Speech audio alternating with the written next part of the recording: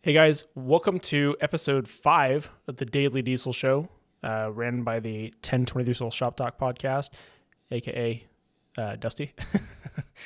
Today I'm just going to do Q&A. It's just going to be questions that came in over the weekend. I think these are all questions from the weekend, not necessarily from like viewers, but just questions that came into our general Q&A inbox. And I think that it's a lot easier to answer questions when they're posed by someone else than it is if I'm trying to like pose a hypothetical question and then answer it.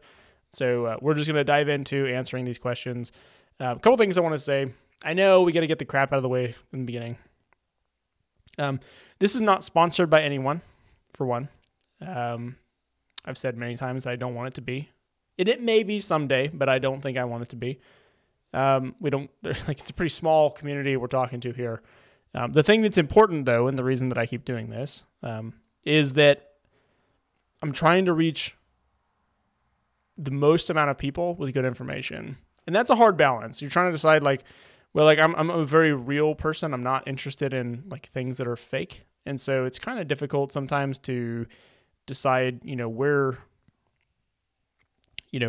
do you draw the line at like clickbait and weird titles to get in front of people that it matters to versus being just completely authentic. And we've mostly stuck to the idea of like, I'm just going to be completely authentic and that's it. But all that to say, if you appreciate this, if this is helpful to you, if you find an opportunity to share the podcast with somebody, I would appreciate if you did. And if you don't think it's useful, then don't. It's totally that simple. But I think that the journey of trying to figure out how to communicate for me, along with the amount of knowledge that we're gaining being on this side of things, could be useful to a lot of people. So if you find that this is useful, make sure to share it, whether it be a podcast, the YouTube videos, all these daily shows. Unless I say otherwise, they are a video also. If that helps, they're on YouTube.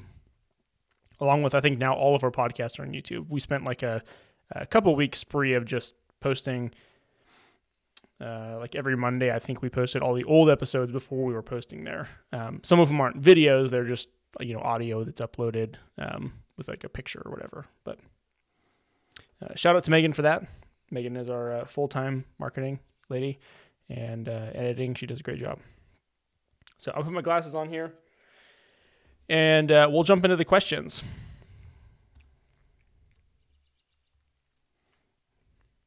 All right, so the first question is, this one actually was from YouTube. It says, does anybody have experience with running 160 injectors in an OBS without an intercooler? Looking to see what kind of EGTs I would get. My answer to that is, your EGTs are going to be dependent on what is your fuel pressure, what is your HPOP pressure, what is your ICP, your injection control pressure. It's going to be dependent on your turbo, whether you have leaks or not, like how hot of a tune you decide to run it in. So like how much pulse width and injection pressure are you running? There's really no good way to answer that. Like if you put a 160 injector in your truck on a bone stock OBS, assuming it has no leaks, which is probably a bad assumption, it's going to run too hot if you put it in race tune. It also won't maintain fuel pressure or ICP. So it's really a question you can't answer. Like you're looking at the wrong question. Can you run 160 injectors in your OBS? Yes, it will run just like stock, which is the best answer I can give. And then it will be capable, if you have supporting mods, of running up to 380-ish horsepower if you want that. But that does require a fuel system, high pressure oil pump, intercooler, turbo, possibly transmission mods, tuning, and so forth. But just sticking 160s in an OBS, as long as it's not a Cali model, it'll run just like stock. I hope that's a useful answer for somebody. This was one more from YouTube. It says, thanks for the podcast. I look forward to them. Is there a parameter list of normal operating ranges for a 7.3 diesel? And I think that's a good question because right now we deal with people on an individual basis. And so like if you bought tuning from us or something like that, we will, if there's an issue, if the truck doesn't run the way you assumed it would, or if there's a problem, then we'll look at a data log and we'll try to determine, what the issue could be. And it's not that simple. Like there isn't just like a list of things we can look at.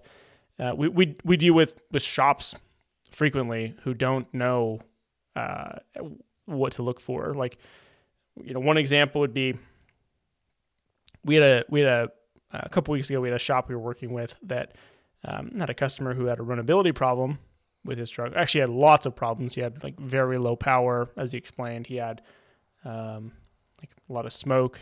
Like the idle was really rough. There was a lot of issues with the truck, and he dealt with it for a long time trying to figure it out on his own. And he ended up taking to a repair shop that said, well, the injectors are bad. We did a contribution test. Passes a buzz test. All the injectors buzz. They sound good, but it failed the contribution test. And so we know that it's the injectors. And the answer that I have to that is, no, a contribution, like a 7.3 will basically always fail a contribution test. There will be at least one cylinder on every single time you run a contribution test that will fail, at least one, maybe two or three. And you could change the CPS, you could change the injectors, you could change the harnesses, like what cylinders are throwing a code, or say they're not contributing correctly, might change, but it will always fail a contribution test. And that is not indicative of an injector problem. Now, interestingly, like this customer, and I told him this ahead of time, I told the shop and I told the customer this, that it's like you could have an injector problem based on the issues he described, but a contribution test does not confirm that. It does not mean anything by itself. And so that's what I think is important. And so it's really hard like to say like that there is a parameter list that we're looking for. We can give a general concept, like, for example, like it's really important and highly overlooked that your truck needs to be able to maintain the injection pressure that's desired. And the easiest way to test that is to go wide open throttle in whatever tune you want to run. Like if it does have modified tuning on it, and like it probably will be commanding, somewhere near 3,000 PSI of injection pressure. If the truck isn't able to maintain that pressure, then you've got a problem. And the further it gets away from 3,000 PSI at wide open throttle, sustained, the worse it is. So that, that's like one like tiny piece that we can point people to, but that doesn't really give you a full scope. And so it would be an individual basis. We'd be able to say like, here's a normal operating range, because it's not something we can answer just on a broad scale like that.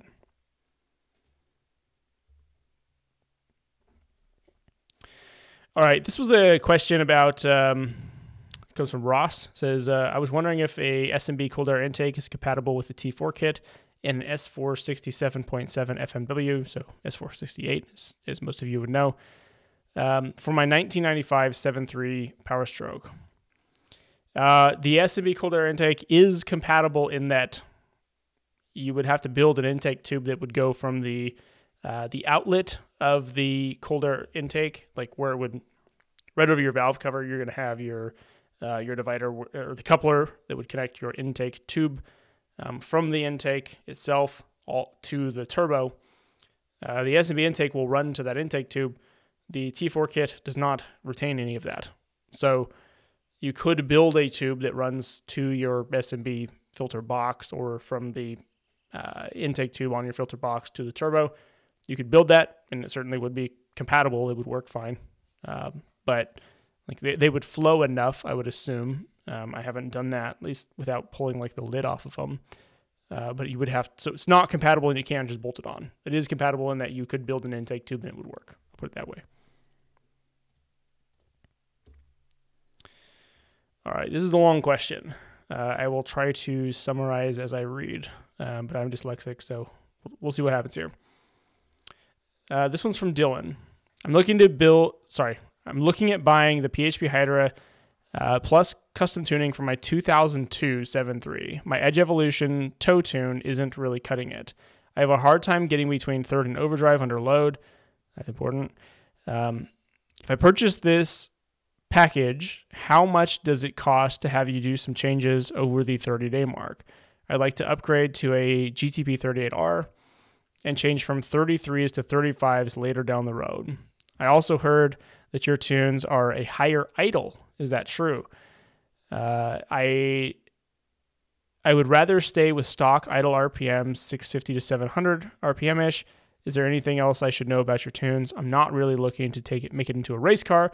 I want to tow easily up the mountains with better shift points, lower EGTs, and transmission temperatures, and the ability to drive up a pass doing more than 50 miles per hour. All right, sorry, that was hard to get through. All right, so here's the answer. You just asked a lot of questions that make me want to ask more questions. So if you have a stock truck, I do not recommend buying custom tuning. That's number one. PHP's, power hung performance that makes the PHP Hydra. Their library tunes are fine for stock trucks. There's no reason to pay for anything other than that. Unless you find that you have a specific issue, we could maybe work through and talk about we'll custom tuning, in that buying tuning from someone else who can modify it will help you. I would not bother buying custom tuning. So that negates the second question, which was, what does it cost to have changes past the 30-day mark? Thirdly, if you're saying that you tow, and it sounds like this is the scenario you're looking at, you have issues getting from third to overdrive because of speed. I'm assuming that's what you mean. Is that you cannot get fast enough that you can get into overdrive, meaning you don't have enough power to pull grades, and so you're towing heavy. I'm just inferring this. I don't know for sure. I definitely would not go from 33-inch tires to 35-inch tires, because the larger tires you put on the truck, the more leverage you're putting against the engine that's going to make it harder to apply power to the ground. And gears will not compensate for that, especially when you consider mass. So I should say you have to consider mass. Gears will not compensate for mass. So definitely don't put larger tires on it. Definitely don't pay for custom tuning. If you're looking at getting a 30R, GTP 30R, I recommend not doing that. I would recommend buying a turbo, like we talked about in the last episode, I think, or a couple of them. A couple in the past, is choosing a turbo that's going to work well for the power you want to make, and choosing the power you want to make within an RPM range that makes sense and what's efficient for the engine. 30R is a very expensive turbo that really there's so many better options, and I don't have enough time to go into the detail on this, but seriously, Dylan, probably just call us and we can talk about it. But and I hate to do that on a show where I'm explaining the answers, but it's too complicated for that. It sounds like what you're looking for is probably not what you're actually looking for, and it's going to take a little bit more digging to get into this. But yeah, the takeaways are you shouldn't probably buy custom tuning if you have a stock injector truck. Don't put larger tires on your truck if you're looking to tow with it and you want it to tow well, and you're already struggling with power issues. We sort of covered that in the last show too. Also, the last question I want to address here is you've heard that our tunes idle higher. They don't idle higher. If you have a stock injector truck, especially, idle parameters are completely stock. We don't touch them. Nothing. It's 100% from the factory. Same. We don't touch them. That's all I can answer on that one. All right, this one's from Justin. I have a stock 1997 F350, and I am upgrading to the iRate Diesel e-fuel kit.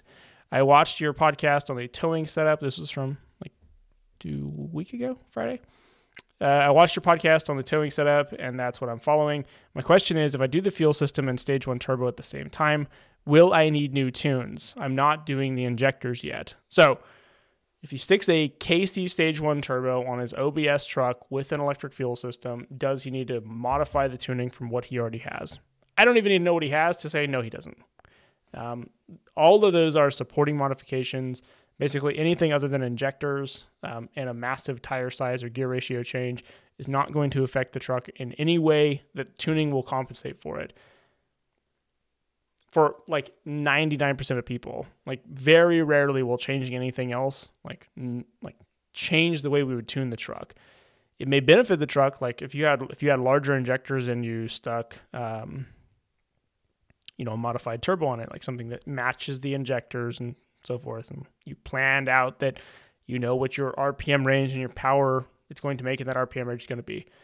I know I give too many caveats here, but like a turbo or a high pressure oil pump that now keeps up that the old one didn't will make the truck run differently, but we don't have to change tuning for that. That part doesn't matter. So Justin, the simple answer is you don't need to change tuning. Change tuning when you get the injectors. Everything else, it'll run great. Well, I can't promise it'll run great, but it won't be because of tuning. I put it that way. All right, this one's from Regan. I'm newly a 7.3 Power Stroke owner, and I've read a lot of good things about your company. I'm looking at buying a hydro tuner, but I had some questions before buying. I have a 2002 7.3 with a ZF6 manual transmission. Everything is stock.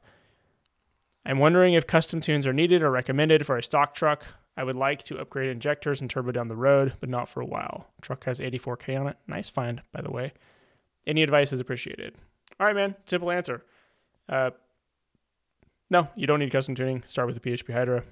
Use their library tunes. Don't pay for custom tuning. That'll be a great start. That was an easy one to get through. All right, this one's from Dave. By the way, I'll throw this out there real quick. If you're listening or watching this, if you post a question, I won't obviously always answer them. This is just from like the weekend, a few questions that came in. I just grabbed a couple of them. If you like this format of answering specific questions and this is useful to you, genuinely, I would love to know. Like I don't want to take this podcast in a direction that's not helpful. That's the whole point of it, is to be useful. And if it steers away from that, I'm not going to gear what I say towards making people happy, but I will gear what I cover, because there's a lot to cover, towards what's actually helpful. So if you find this helpful, a resounding hell yes, let's cover Q&A frequently. I will absolutely do it, because we get crap loads of these questions all the time. Just generally, I don't talk about them. So send us an email, media@1020 .com. Leave us a comment on YouTube. Leave us a comment on Apple Podcasts, on Facebook, wherever you see the thing posted, and let us know, because I really would like to know. Okay, from Dave. I'm in the process of rebuilding a 1997 F350 7.3 for an RV puller. I'm getting a complete engine overhaul with coated pistons, a Colt Cam Stage 2, a diesel side adrenaline high-pressure oil pump, an intercooler kit, an Allison 6-speed transmission. I would like to be around the 500 horsepower area. I would like to utilize a Super Duty turbo base and turbo setup. For that, I have AA code injectors. I was debating between 205/30s and 238/30s. I think he meant 238/80s. And maybe you can shed some light on what setup I can work towards for my use. Wow, you just said a lot of things. All right, so you've got an OBS you're looking to tow with. You're putting an Allison in it, a fully built trans. You want to make around 500 horsepower, and you want to use a Super Duty style turbo, and you don't know what injectors to get. All right. I should have put this question in here. I can't answer this question. We're like 2 minutes away from being out of time. Dave, I'm going to call you, man. I try to send, if I cover these questions in these podcasts, I try to send them like a link to the video or the podcast later so they know that I answered it. Because typically I don't go take the time to answer these unless I say, just call us. In this case, I'm going to say, just call us, because there's too many problems with that. Let me point out a couple. One, if you're looking to tow with it and you're doing this whole build, don't build 500 horsepower. And here's one huge glaring reason just in this specific case of why. If you put an Allison in the truck, the transmission is controlled completely different, and it needs like very calculated power. Otherwise, the transmission will not shift correctly. There's a very huge gap getting up to 500 horsepower of trying to control that transmission. Secondly, you can't make that kind of power on a stock style platform reliably and usably, especially if you're going to put that much money into it. You've got to go T4 if that's actually what you want. I assume really this is not what he wants. There's too many problems here. I can't answer them all. but I'm going to end up calling this guy. Maybe I'll see if he'll let me record the phone call as we work through it, and we can add that to the podcast later. All right, last one. We're almost out of time. I'm trying to keep this under 20 minutes. This is from Ryan. He said, hey, I'm looking to buy a KC Stage 1 turbo, and I'm going to intercool my truck after I install it. So it must be an OBS. I already have your Stage 1 injectors with custom tuning. I'm on stock fuel right now, and I will upgrade that in the future. I was wondering how the turbo will spool, and will it be sluggish on stock fuel injectors on a 1997 7.3? All right, so basically saying I have stock fuel system, Stage 1 injectors, in an OBS, and I want to put a KC Stage 1 on it. Will it be laggy? Nah, it's not going to be laggy. KC Stage 1 compared to like a bone stock OBS turbo, they're very similar in responsiveness. Like they're a little bit less responsive. And someday I'm working on some dyno videos that we're going to like, and they take a long time to like create and edit because they take a long time to create and then putting all the details later together is kind of hard to be very accurate. And I'm not willing to just throw things out there willy-nilly like that. But to answer this question, the turbo will run great. It really has nothing to do with the stock fuel system other than like ultimate power you're going to be able to make is going to be limited by the fuel system because you can't make power without fuel. So even though you have the injectors, you're going to be limited. That's all the questions I am answering today. I hope you guys have a fantastic Monday, and we'll be back again tomorrow with I don't know what. We'll figure that out tomorrow. Thanks, guys.